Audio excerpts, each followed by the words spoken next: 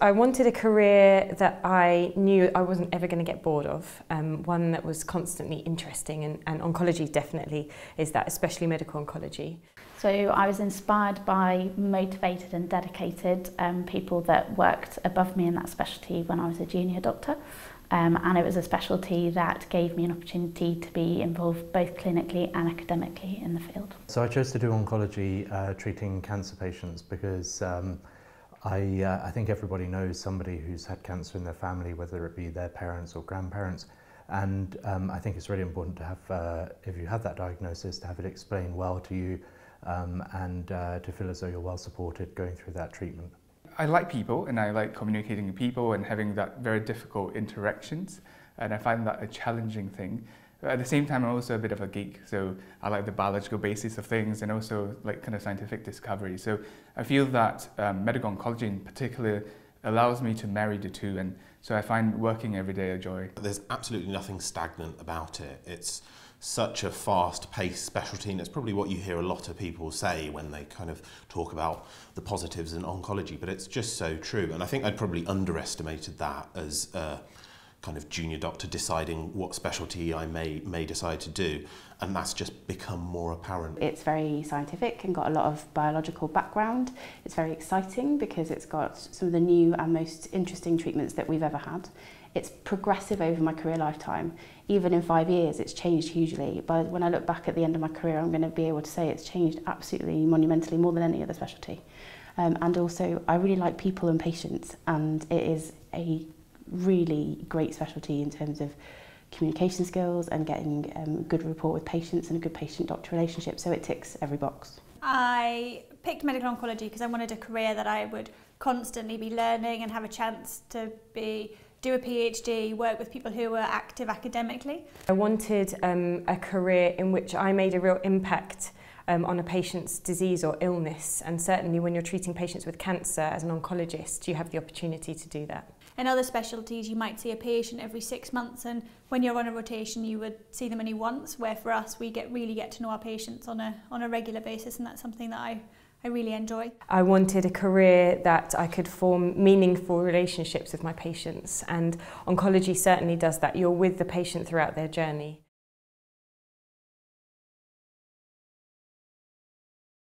So I love spending time with patients and their relatives. It's obviously a tough condition to treat sometimes, and it can have sometimes good news and bad news, but helping people through the journey of their treatment's really satisfying. The patient group, they're going through really tough times and they're inspiring. It's an emotionally challenging job, but I think that that's something I personally find really rewarding.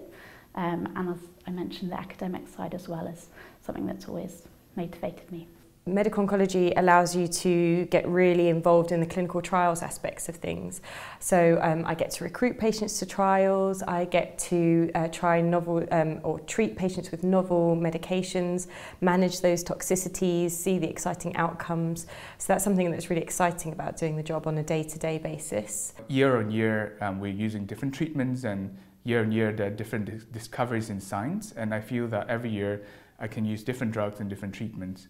I think it is probably the patient contact is the bit that I enjoy the most, and getting that chance to really develop a relationship with your patients over a relatively short period of time. So I've only been in this job now for, 6 weeks? And there are some people that I've still met 3 or 4 times already, and you really get to know them and their family story and the interactions that they have with their children when they come to clinic, and it's really interesting to see that side of it and then see how they manage the side effects and how that impacts their life. The multidisciplinary team in which I work in, full of really dedicated people, and we all want the best for our patients, so that's a really special team to be involved with. And finally, obviously, because of the patients. So my patients are great. Their families, they're lovely people. I learn so much from them. They're really inspiring how they deal with their diagnosis and their illness, and that's really rewarding. I don't see 2 patients in the same situation at any point in my day, and I can see a research patient followed by a patient who's having adjuvant treatment, followed by somebody who's at the beginning of their palliative journey and somebody at the end of their palliative journey, all in the same day, every day. So it's really, it never gets boring, it never gets repetitive, and it's always really interesting.